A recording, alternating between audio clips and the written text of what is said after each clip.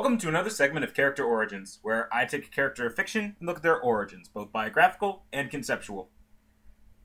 Well, I looked at the origins of the famous Batman villain, the Joker, and I guess it's time to look at his right-hand man, or woman. So, today I'll be looking at Dr. Harleen Frances Quinzel, MD, also known as Harley Quinn. In the pre-New 52 universe, Harley was a student at Gotham State University, with a scholarship for gymnastics. She became a doctor at Arkham Asylum, where she later met the Joker as his psychiatrist. The two formed a romantic connection, which the Joker abused to his own personal gain, and with that, Harley assisted in breaking the Clown Prince of Crime out of Arkham, and later becoming his sidekick in his clowny criminal activity, using makeup and a costume to get her Harley Quinn appearance. In the New 52, Harley was a Brooklyn native who became a doctor at Arkham. She conducted an experiment where she would assimilate herself into the mental patient population. This is how she met the Joker.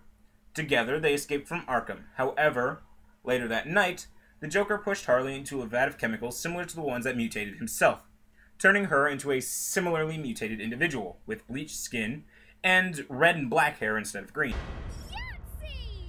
Originally, the character was designed to act as a bit part for the Joker, a small character with very little significance, by Bruce Timm and Paul Dini in the Batman animated series.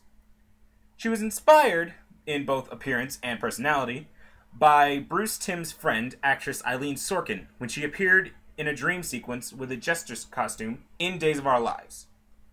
However, despite being designed as a very small character with very little significance, Harley picked up quite a few fans, and therefore she became a major character and even got her own comic series. In a slightly more negative turn, the character, in certain lights, can be seen as a comic book writer's critique on domestic violence.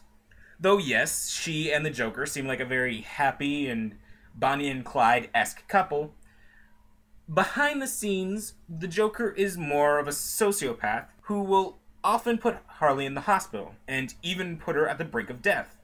And unfortunately, Harley will continue to come crawling, sometimes literally, back to him. This is reminiscent of the tragic real-life cycle of abuse.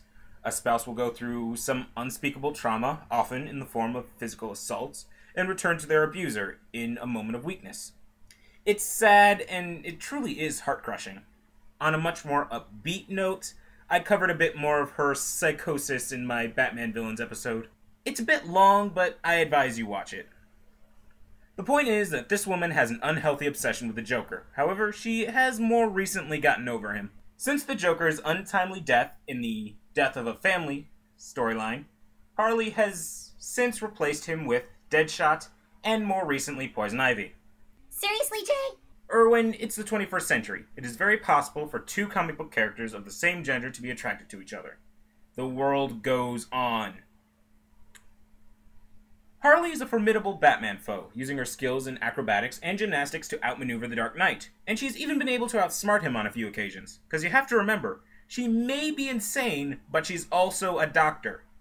And on that note, Harley is hopelessly demented. Though, yes, she's able to hold down jobs and hold normal conversations, she will hit you over the head with a 100-pound mallet in the same breath that she'll tell you the time of day. She also has a habit of talking to animatronic beavers.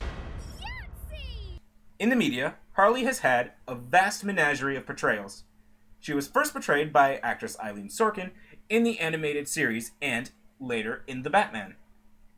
She is also portrayed by Tara Strong in the Arkham games and other multiple forms of media. And Hynden Walsh in Assault on Arkham. In the future, she will be portrayed by the Wolf of Wall Street's Margot Robbie in the 2016 Suicide Squad movie. The character acts as a sense of humor for avid readers, and a source of entertainment for those who just honestly want to see a scantily clad female character. And plus, she makes one hell of a cosplay costume. Yahtzee!